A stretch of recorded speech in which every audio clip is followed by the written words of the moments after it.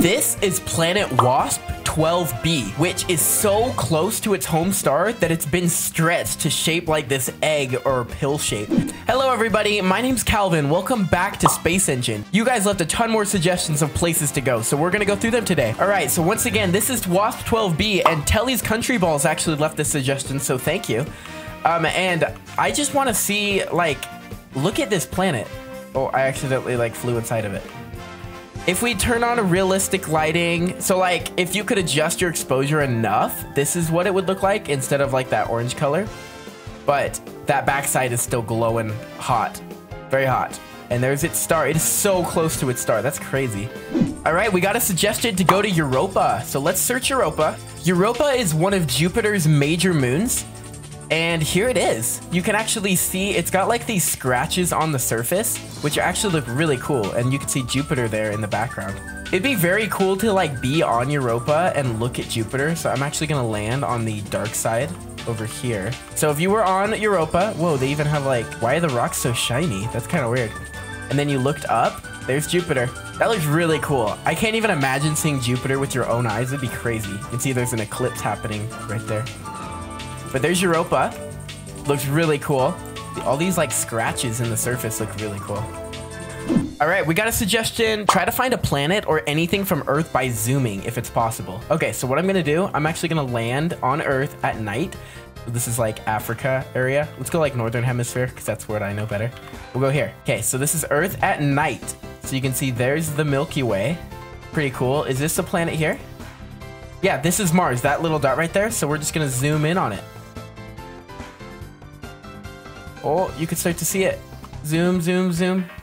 Yes, there's Mars, and this is Phobos and Deimos. That's Phobos, and that one's Deimos.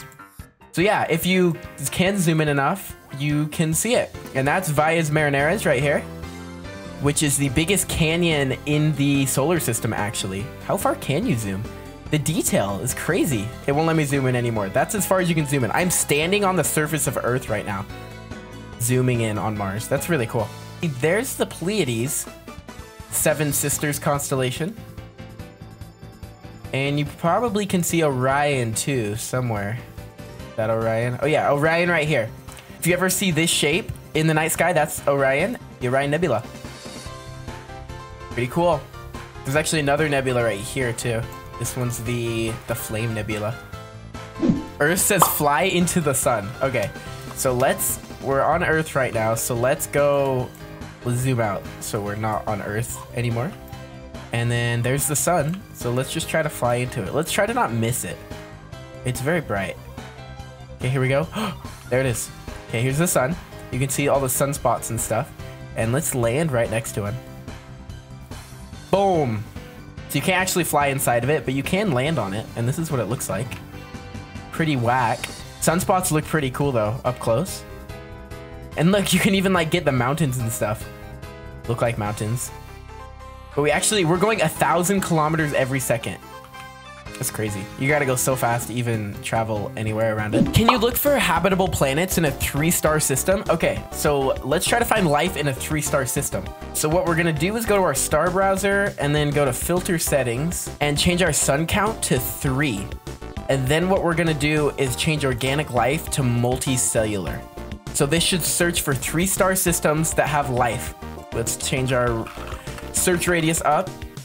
Go, search. It didn't find a single one. We're gonna need to fly somewhere else. Okay, we're too close to our solar system. Okay, let's still do the Milky Way, but let's do like over here, far away from our system. And let's search again. Oh, here we go. Okay, we're getting a lot. Okay, this one, let's check it out. So it should be a 3-star system. Yes. Okay, so here's 2 stars that are orbiting binary. Yeah, so there's all 3 stars. So here's 2 of them that are orbiting each other, and then this third one is orbiting all 3. Oh, it's a moon. Okay, so there's actually a planet that orbits all 3 stars. This planet.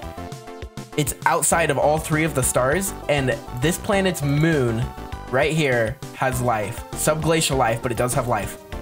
Boom. That's kind of disappointing. Let's make our filters better so we get a better life. Okay, this triple system does have life. So there's the 2 stars. Where's the 3rd star? Oh, is it with a brown dwarf? Yeah, okay. Here's a brown dwarf.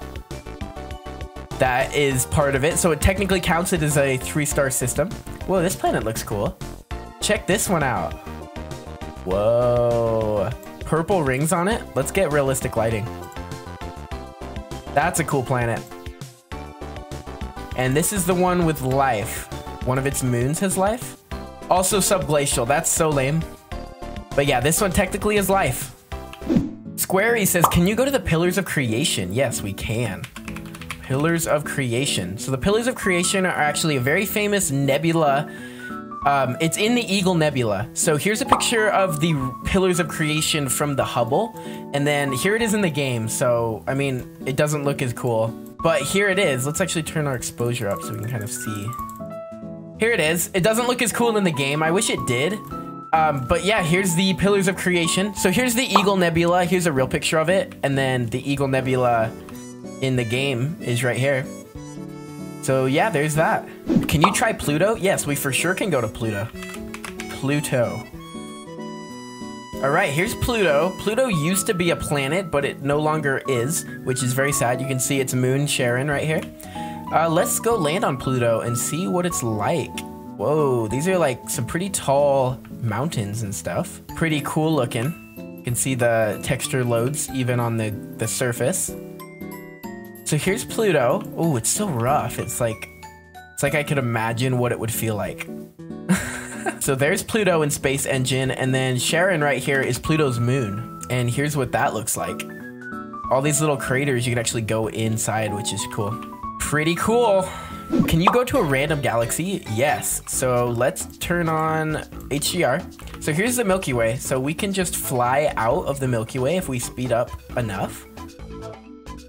And yeah, we left the entire Milky Way. And actually all of these dots are other galaxies. So let's like fly super far.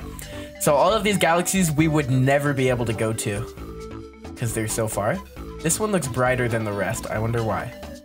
So yeah, you can just click on one and then press G and it'll actually just take you there. So here it is. I don't know why it's shaped like that. That looks kind of disappointing. Let's go to a different one. This one over here looks bright. Here we go. This one looks cool. And then, yeah, you can just fly inside of it and pick any star. So here's a star. This one looks brighter than the rest. The binary system.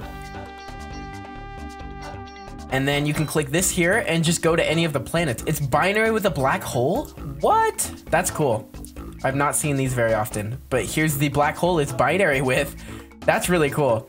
And then you can just go to like one of these planets and just land on any planet you want.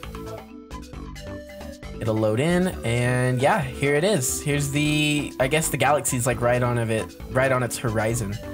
But there's the super bright star. I wonder, where's the black hole? There's planets orbiting the black hole. This is the closest one to the black hole. That's cool. Yeah, so there's a random galaxy. Go to Wasp 12b and Haumea to see if they are shaped like eggs in the game. So Wasp 12b is that planet we saw at the start, but we can go to Haumea. Haumea is a dwarf planet. And I'm pretty sure it is shaped like an egg and even has its ring.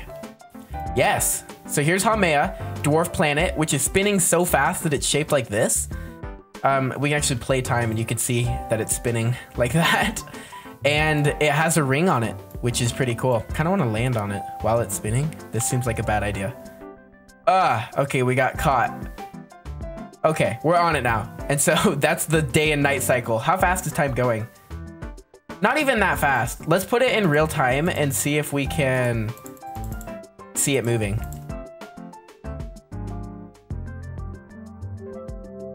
I mean, you can't, but if you put it like just like a little bit faster, 10 times, you can see it's moving. So it moves pretty fast. All right, thank you guys so much for watching this video. If you want to see more SpaceEngine, leave a like and also put your suggestions of more places to go in the comments below. Thank you for watching. Thank you to my patron Borg, and I'll see you guys next time.